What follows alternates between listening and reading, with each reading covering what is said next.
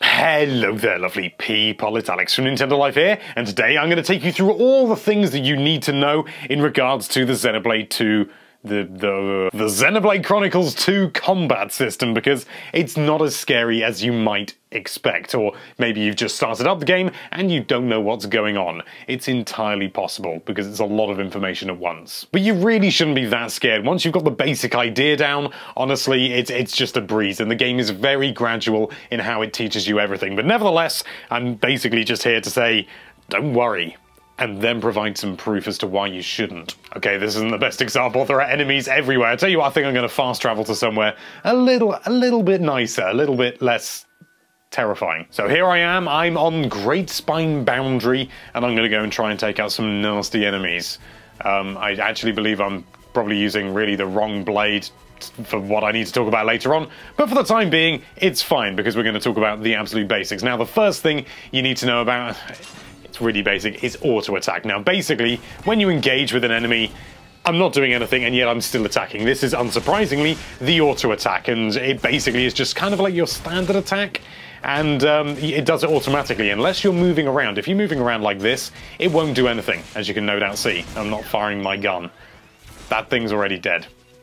Maybe this is too far back. I need to find a worthy foe. You two, let's take out these other people, these other drivers. Let's take them out, why not? So, yes, you've got the auto attack, but then what's far more interesting than just leaving the controller alone and hoping you win is using the arts, which are controlled with the X, Y, and B buttons, and are related in the bottom right-hand corner of the screen that you see there. Oh, I remember you. I could probably take you out now. So anyway, yeah, no, we'll take him out in a minute. So if, for example, here, if I press X, I use Daring Shot, and that is, it has special effects and various arts. They're kind of like special moves, if you like. The auto attack is your basic attack, and the arts are like your special moves, as I've just said. Now, in order to charge up the arts, I've actually got a special ability that allows me to use one of them straight away in a battle, but generally you can't.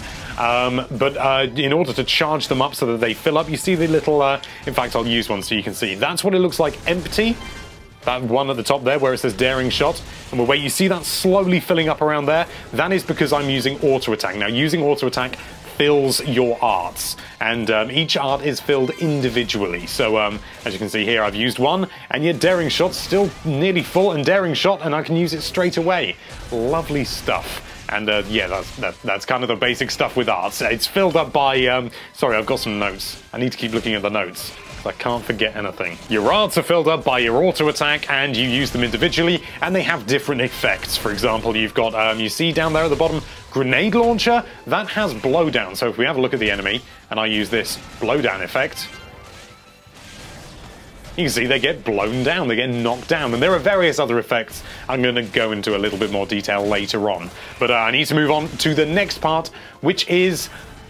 what is it? Blade combos! Yes, blade combos. I need to make sure that I get all the names right, because otherwise it's going to get very confusing. So, blade combos. Now, these are assigned to the A button, which is, well, it's represented again down in the bottom right-hand corner where A would be. You can also see it at the bottom, but that won't always be there. Now, blade combos are basically very, very powerful attacks, and as you can see here, I've got Stone, Aqua, and Gravity. That's my one, Gravity, assigned to A, but to ZL and ZR are my teammates, the other drivers in my party. They also have their own, and I can control them. For example, if I press ZR, I'm going to use Stone, which is Tora's move.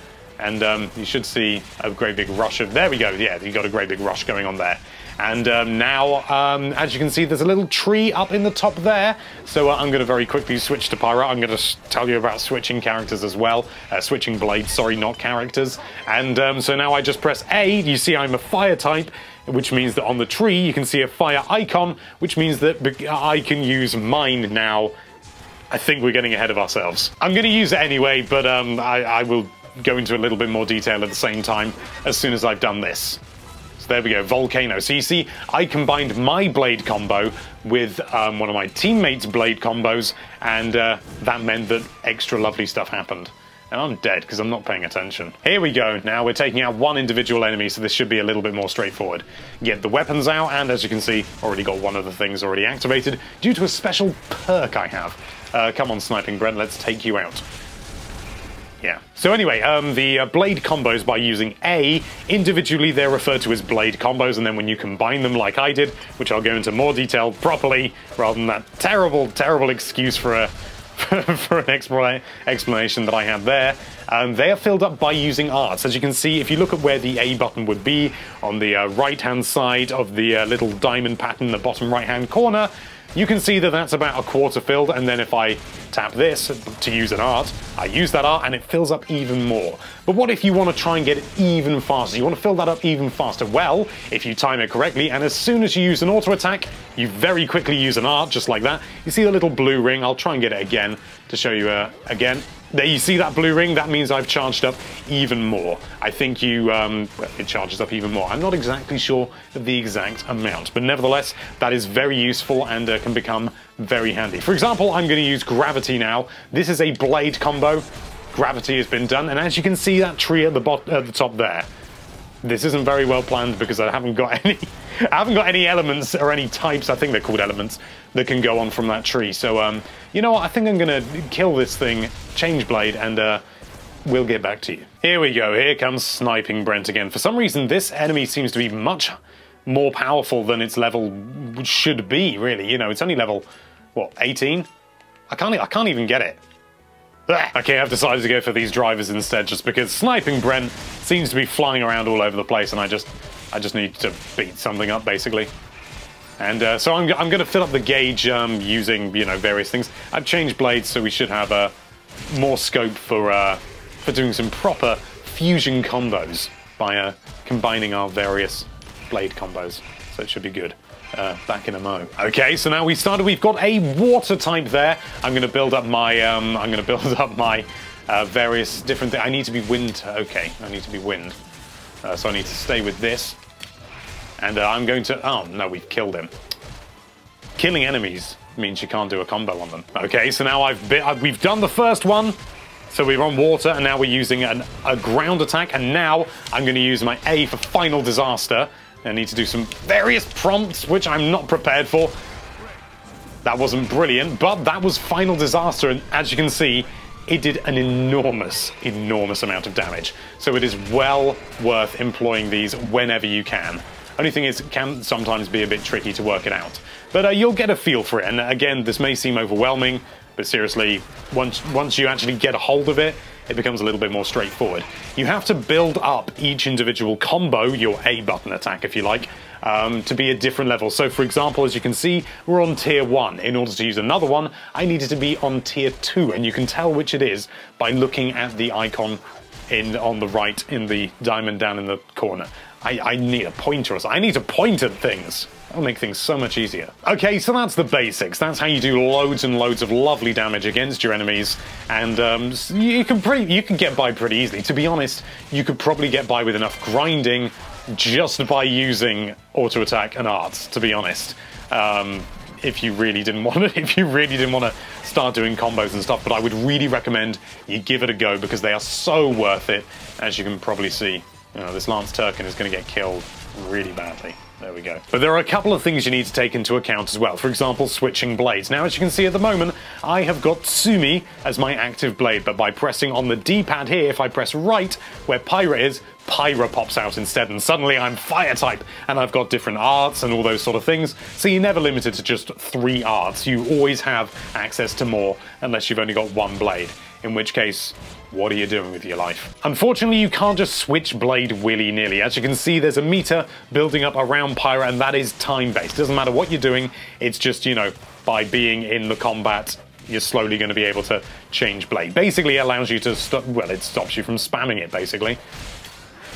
So that's good stuff. Another thing I wanted to mention is attacking position, and I need to switch to Pyra to do that.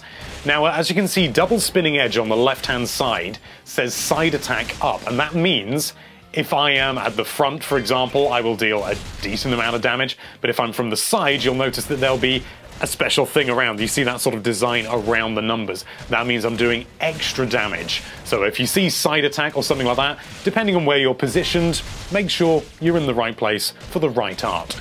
Nice. Another little detail that's worth mentioning is aggro. Now, aggro is basically kind of like where your enemy is focusing on. So if you have a high aggro against the enemy, is that a core crystal? It's not. It's an orc's core. That's boring. For example, some characters will naturally try and draw aggro towards them. We don't want to draw aggro to Rex because he is an attacker. You want to draw aggro as much as possible to your tank, which is a high defense enemy. So the enemies will all be attacking your tank and not your attackers. Meaning, generally, that's good. And you can do various things to change this. For example, if I switch to Pyra, you can see Rolling Smash at the top there is an AoE, which is area of effect, and aggro down, meaning if I do this, it will actually reduce my aggro towards that enemy, which is excellent, because I don't want Rex to have any aggro. I don't want Rex to be attacked, because he's fragile. He's a glass cannon, if you like. And that's pretty much the size of it, to be honest. As I've mentioned, you know, sort of various status effects and things like that. You'll see things like break and topple, and break is pretty basic, but some lead into others. For example, if you break an enemy, before the meter that says break depletes entirely, which annoyingly I can't show you right now, if you manage to use topple on them, they will be toppled and they will be stunned for a good period of time. So that's really, really useful. Basically, the game is fairly good at teaching you all of these things, and the best way to learn is to just get stuck in. So if you are concerned about, you know, sort of the gameplay and the combat being too complicated, don't worry. It seems like a lot of information, but it's drip-fed to you, and you'll just acquire it slowly over time. And it's a hell of a lot more straightforward than previous Xenoblade games, that's for sure. But anyway, I hope this has been helpful. Maybe I've alleviated some worries or some doubts, and you can jump straight in with Xenoblade 2 with absolute confidence, or at least marginally more confidence than you did before. Also, if you're interested, I have turned off the voices of all the characters, because it was too loud. But anyway, thank you so much for watching. If you like this video, then why don't you run around looking for health potions and 4 million different other statistics that you need to keep track of. Don't worry, it's not that many. I'm exaggerating for humor's sake. And be sure to check out NintendoLife.com for all sorts of lovely Nintendo-related content. Thank you again for watching. Bye-bye.